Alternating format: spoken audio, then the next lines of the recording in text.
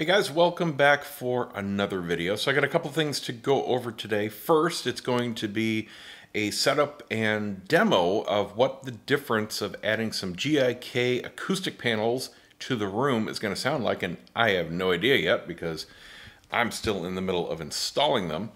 I'm going to talk about them, show them to you, talk about how to order them, and we'll see what the effect is. Second, the whole point of doing these is to improve your room, and I am at the point with this system where I could throw more and more money into equipment and it's not going to give me much benefit because my bottleneck is the room. Now, what I've got in here isn't that much. I have three very nice full absorption panels. These are from Acoustimac, a company here in Tampa, and they custom made these with these art panels. There are thousands of prints you can choose from. They look beautiful, but more importantly, they work really well. They're rather expensive if you get the art panels, but frankly, that was the only way I could get these in the room because of wife approval factor. I let her pick out the design. I didn't really care. She came up with a bunch she liked. We both agreed on this. Easy sell. I don't care about the price. I just wanted the panels in here. If you want regular, just solid color panels, they have tons to choose from. Super cheap. I mean, like a third of the cost of these art panels. But if you do need a design and your wife is important in the decision also, or husband, or partner, or whatever, definitely give them a shot. Great to work with. Beautiful construction. They went right out. Ordering the GIK, similar but a couple differences. First of all, they specialize more in diffusion panels, and what I got are combination absorption diffusion panels. I thought they were pretty much just diffusion panels, and I thought they were like a piece of foam with a wood front, but no, they are not. They are actually full absorption panels, 2 inches deep, wood frame, pretty much the same construction as those, a little bit lighter though, but same thickness, and they're filled with acoustic insulation, and then wrapped with this protection on the back. And then that's wrapped with the color of your choice. They don't offer prints like those, but they do offer a couple dozen different colors. I got one that matches our wall perfectly. It's a gray. And then on the front, they have screwed in these slats of wood, and they have about a dozen different designs, and I have to believe the different designs work differently because some have a lot more holes than others. This is kind of like a leaf pattern, and again, I didn't care which one we got as long as we got some. I just let the wife pick everything, and this is the combo she came out with. She picked the design, she picked the color of the backing material, and you can pick 4 different types and colors of wood itself. This is the, I believe they called it gray elm. And note, it is not as gray as the photos on the website. It's almost just a light natural wood. I love it. I think it looks great. But the picture, the JPEG they use, makes this look a lot more gray than it really is. So don't be too scared if you don't really want gray wood. It's pretty much just a natural wood with like gray, low-tone highlights. Looks fine. But this is just kind of floating above the surface, and the idea is all these different holes scatter the sound, diffuse the sound, and then what passes through soaks up into the insulation inside. So it's a combination absorption, diffusion panel, and you use these in different places in your room depending on what kind of problems you need to solve. Now my room is terrible. When we first moved in, it was just an unusable echo chamber. We had beautiful bamboo floors, complete with puppy toys everywhere because Clover is a little monster. She wants to come in and help. And hard surfaces everywhere. You know, it's pretty much an open baffle going that way. Glass wall there. Solid straight wall on the back. The front is a combination fireplace, and there's a big cutout nook here where I put the TV over it. solid walls behind the speakers. Now luckily I've got a lot of side space going from that tower to the wall, so I don't have an early reflection point over there. No early reflection point over here, so very lucky with the side dimensions, and this room actually does work out very well, even though I'm working on the shallow configuration of the scale. It functions great. Measuring, the best spot actually is right up against the back wall. The null is actually about 1.5 to 2 feet in from the back wall. It's just the way this room works out. So pure luck, this is a great setup, but it's a live room. Now obviously, big 75-inch flat panel, I'm getting some reflections off of there. There's nothing I can do about that. I have this stupid fireplace. We didn't build it, but it's impossible to remove, so it has to stay. I would love it to be a Brigler wall, and I would have had a screen put in. Not in the cards. So we got to deal with the TV. The fireplace, obviously some sound is bouncing off of that too, and I would love to just put a big absorption or diffusion panel over it and cover it. Wife absolutely refuses to do that. Maybe if these panels make a big enough difference that she can actually hear and appreciate it like she did with these, she'll let me do it. But that's the next tackle. It took months for me to be able to get these 4 new panels in. So I'm working on it, but I don't think that's as critical as what I'm doing today. So I want to treat these. When I first put in these panels, we lived with the house without anything for, I don't know, 2-3 months, and I got sick of it. I mean, it didn't matter what I tweaked in the system, dialogue especially, it was just, you couldn't understand anything. It was so annoying to watch movies, and music was just not any fun. So when these went in, as long as you were in the seating positions, fairly close to them, day and night.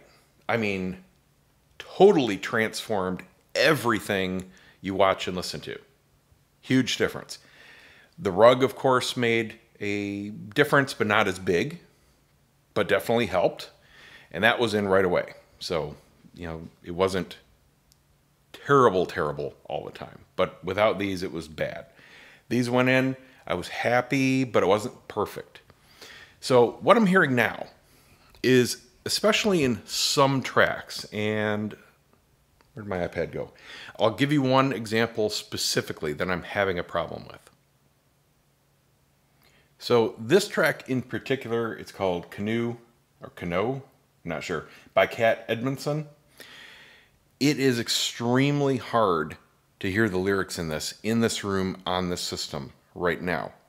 And it's a combination. It's not only because of the system. It is a very challenging track to hear, even playing on some of my really good headphones.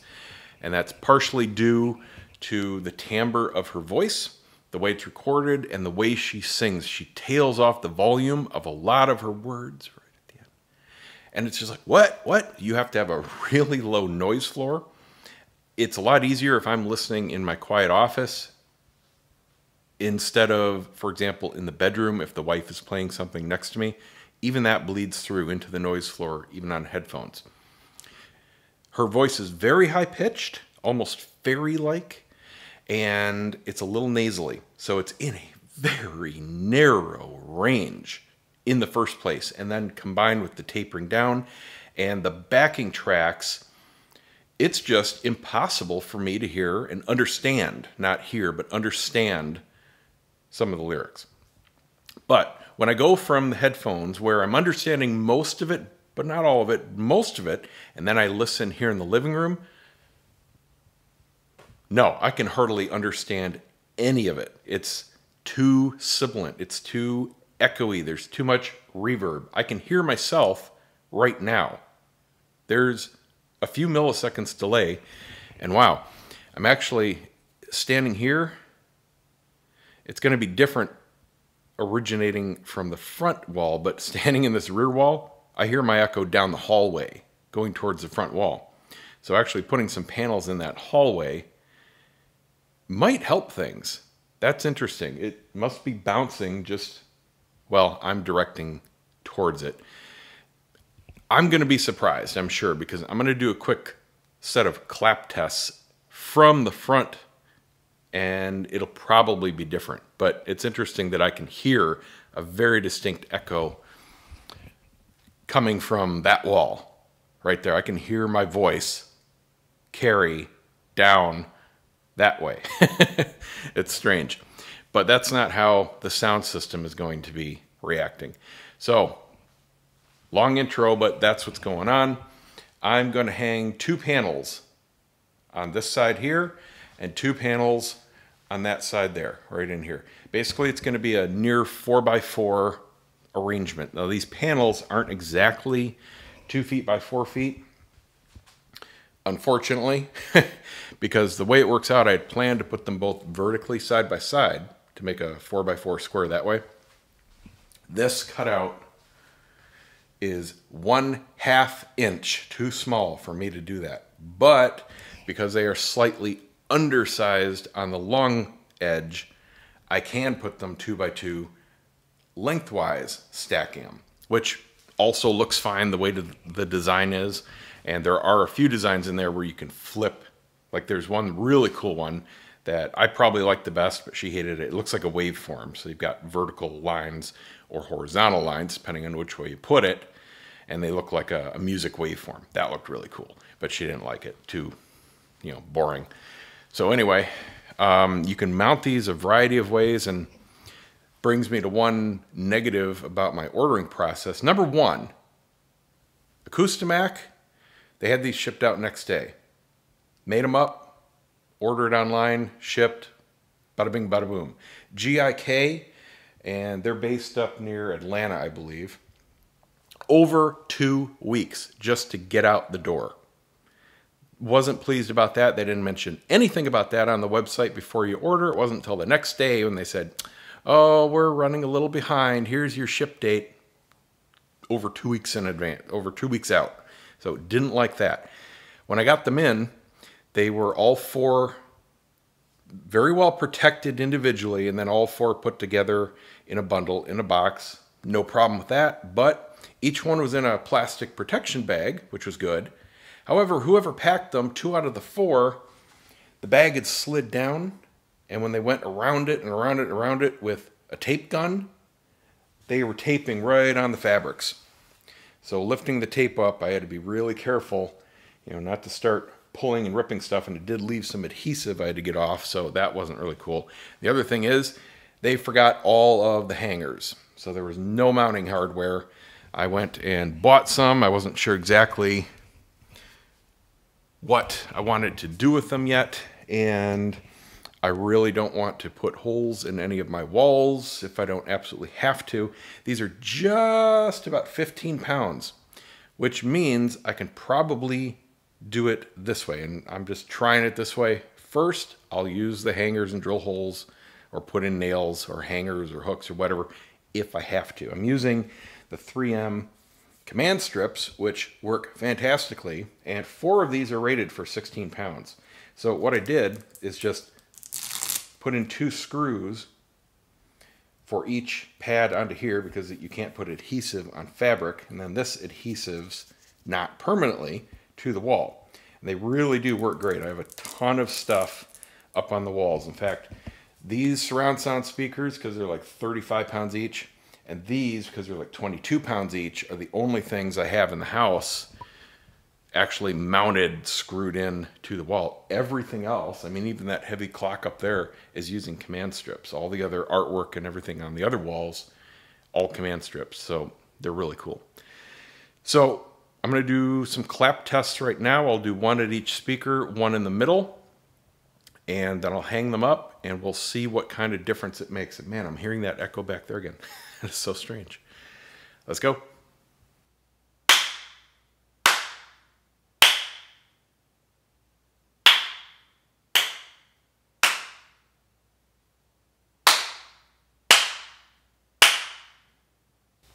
Okay, now I'm going to draw my big heavy curtain, and this is how I normally watch movies and listen to music. We'll just see what kind of a difference it makes. That was without.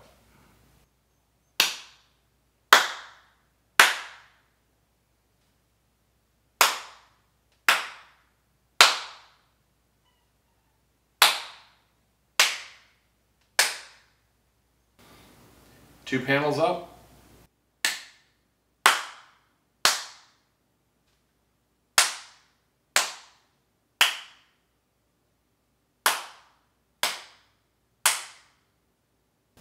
Interestingly, with this up, now the echo down the hallway is very apparent.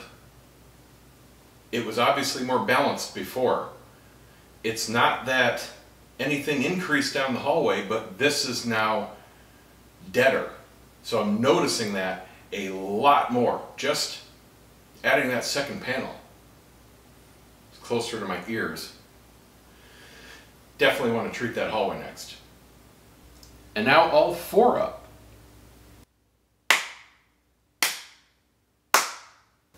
That is a dramatic difference. During the before and even the 1 test, standing here in the middle, it just sounded like a normal clap. Now it sounds like my clap is down the hallway. There's that much of a direction shift. I'm not hearing anything reflecting back from the side. It's very strange. I can still hear that the room is a bit live. It's not dead by any stretch of the imagination.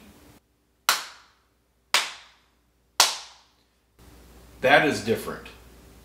Even standing here, which isn't really indicative of what you guys are hearing or what I'll hear during the editing, there's a noticeable less reverb. It just sounds, well, deader, for lack of a better term. That's all there is to it.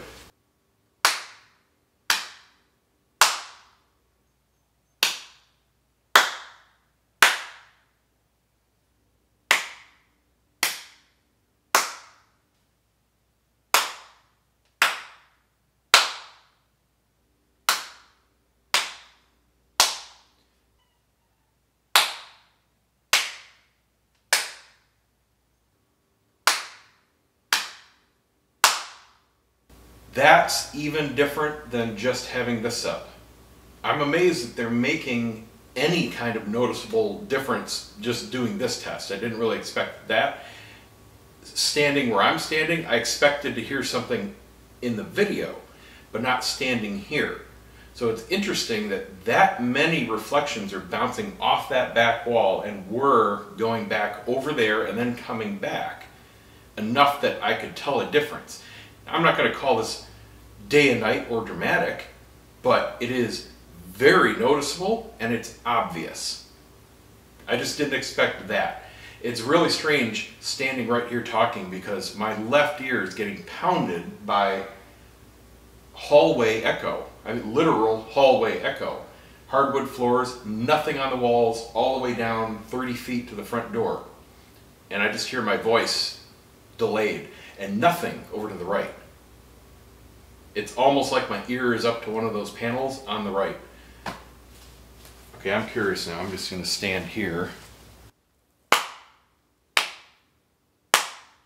I can hear a difference. I didn't show this on video, but I did a clap test back here, and I could definitely hear a difference. The whole room is quieter.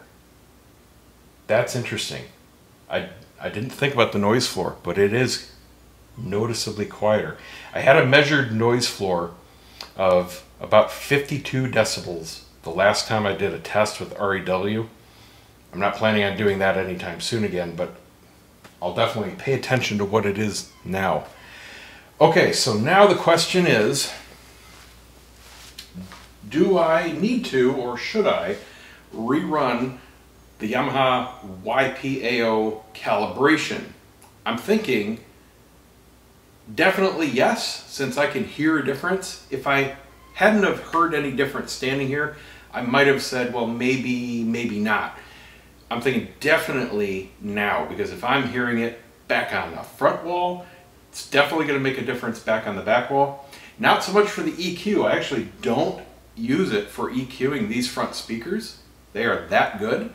I use what's called the YPAO front feature. And what that does is runs the front as is. So if you have really good speakers with a great sound and a great response, it keeps it. Doesn't apply any curve to the 2 main channels. And then what it does is EQs all the other speakers to match the response of your fronts. So it's kind of like, okay, you know, we know you spent some good money and you've got really good fronts. We're not going to mess with it, and we'll let the rest of the gang join in. So for these speakers, that's definitely the way to go. And I know I've hooked up a few of you that have these and got these specials lately, and you agreed with what I just told you. Now, interestingly, with all other speakers, including other Polks that I've had, that was not the case. Without the, at least flat, sometimes the natural EQ curve, the main sounded like garbage, and running with the EQ dramatically improved it. Not so in this case. In this case, the Yamaha EQ makes these sound like garbage compared to straight. So anyway, I'm going to rerun it, and then I need to do some subjective listening tests.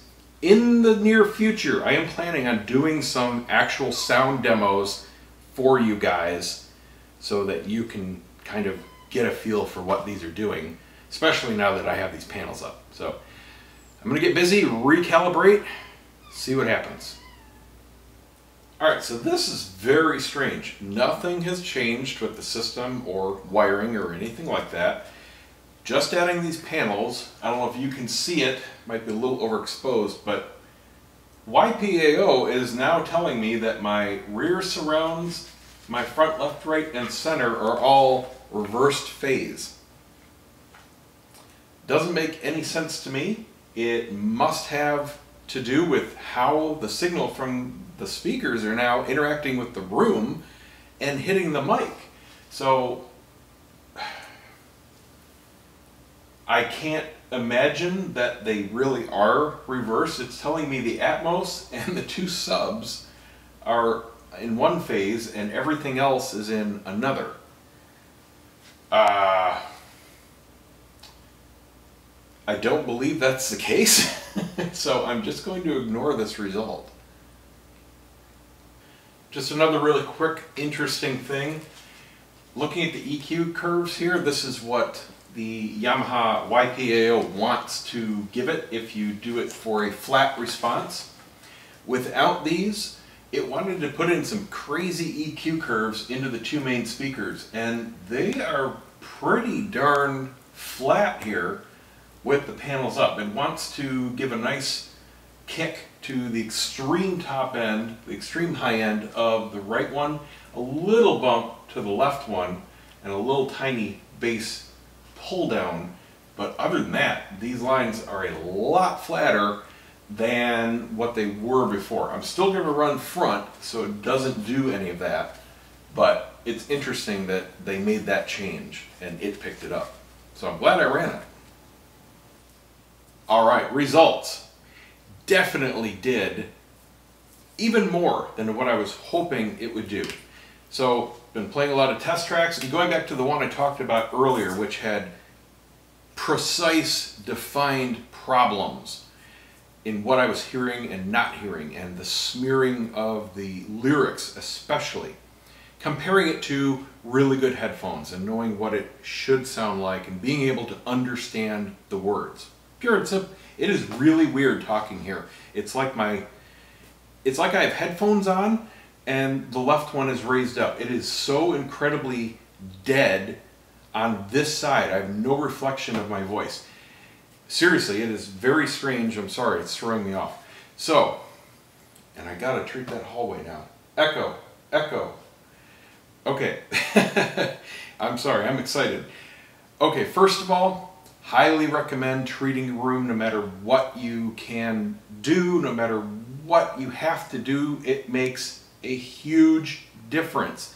Every step you do makes a palpable difference. Adding a rug makes a difference. Adding whatever panels you can wear makes a difference. More the merrier. I'd love to do some more in here. Wife won't let me.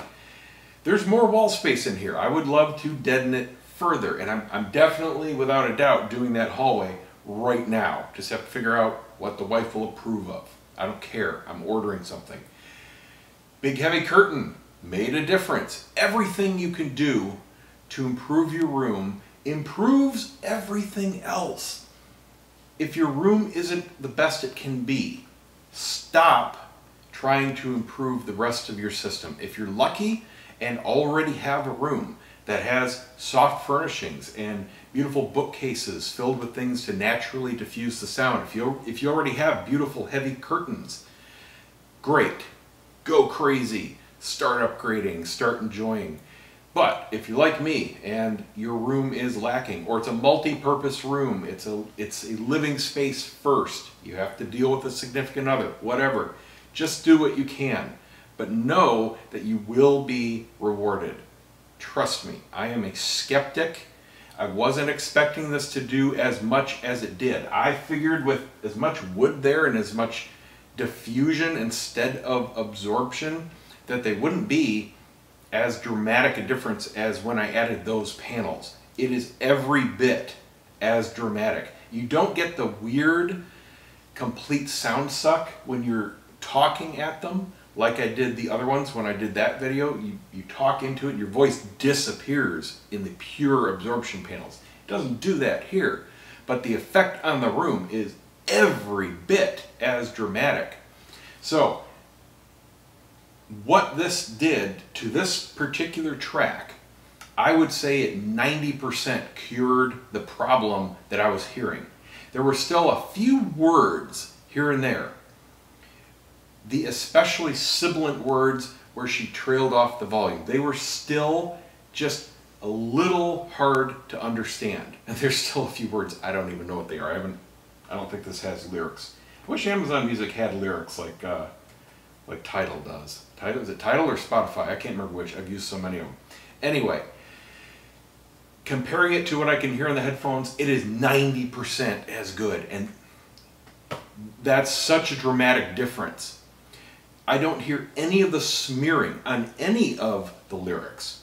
Whatever she's saying, it sounds like it's now just coming from the front, and I'm not hearing any natural echo from her lyrics, from her voice itself. When she trails off, it stops. Another very interesting thing that I didn't expect or count on at all was a difference in just the transient of the bass, just the punchiness. There's what I'm assuming is a very large stand-up bass in this particular track. Again, it's Canoe, C-A-N-O-E by Cat Edmondson, Cat with a K. So the stand-up bass before these panels, it was a beautiful sound. Goes all up and down the range.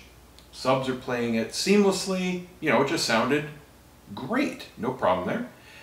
Now, with these panels, on the lowest notes, there is actually a kick in the chest, just like a kick drum, with every pluck the note. And it didn't have that at all before. It made me look up and wonder, where'd that come from? Am I hearing an actual drum in the track now? But no, it's just the pluck of the bass notes. I don't know what these are doing to the bass. I didn't expect anything because they're really not too near the subwoofers. But whatever they're doing, that's another effect that they're having. So yay, that was really cool. There was something I wanted to say about GIK. Oh, yes. So the cost. Overall, very happy with the cost. These were 99, okay, well, here's the thing. Here's my rant. They have pretty deceptive pricing on their website. Not just these, but other things like this. So they have three sizes of these panels. These are the large, called rectangle, approximately 2 feet by 4 feet. They're not exactly, but approximately. They also have a narrower strip that's, I believe, a 1 by 4, and then they have a square that's a 2 by 2. These are the most expensive, but for $100 a panel, I don't call that expensive. You can't buy them for 99 bucks. You can only buy them in a pack of 4. So with tax and shipping, you're almost 500 bucks. And that's the cheapest you can get what you just saw and what I just heard. So know that going in, pay attention to the fine print on what the actual quantity of the product is, and then you won't be shocked at the price. But very happy, Highly recommend not only the GIK panels, but the Acoustimac panels, and whatever you can do for your system, it'll be worth it. That's it. Hope it helps somebody. See you next time.